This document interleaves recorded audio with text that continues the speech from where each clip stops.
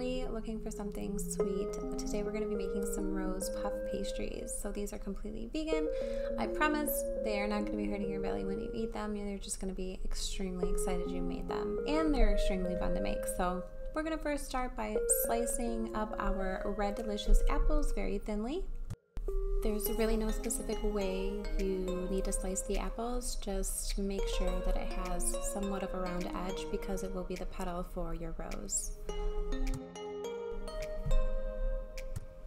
Go ahead and throw all your apple slices in your bowl, add juice from 1 lemon, and then you're going to go ahead and put that in the microwave for about 3 minutes until the apples are nice and soft.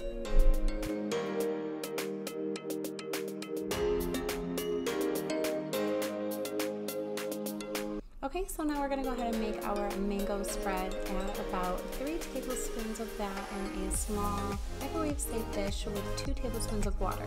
Give that a nice mix, put that in the microwave for about 30 seconds, and set that aside.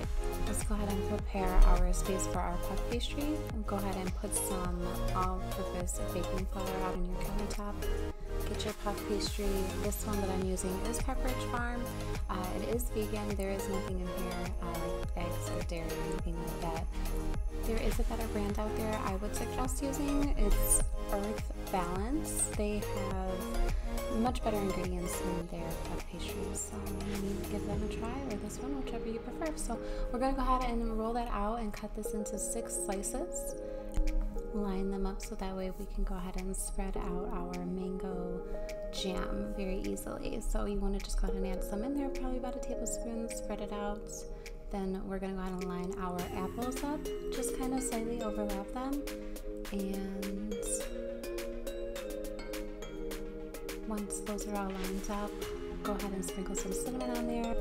Fold the puff pastry from the bottom up, seal the edges, and with extra support in your hand, go ahead and roll that rose up. Wow, that looks so pretty.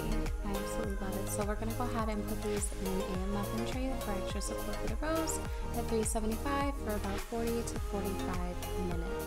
And they will be perfectly supported by the muffin tray, so you can either lightly grease them or you can put little cupcake slips in there like I did. Go ahead and lightly dust with powdered sugar and enjoy, guys. Aren't they cute? Oh my god, they're so delicious too.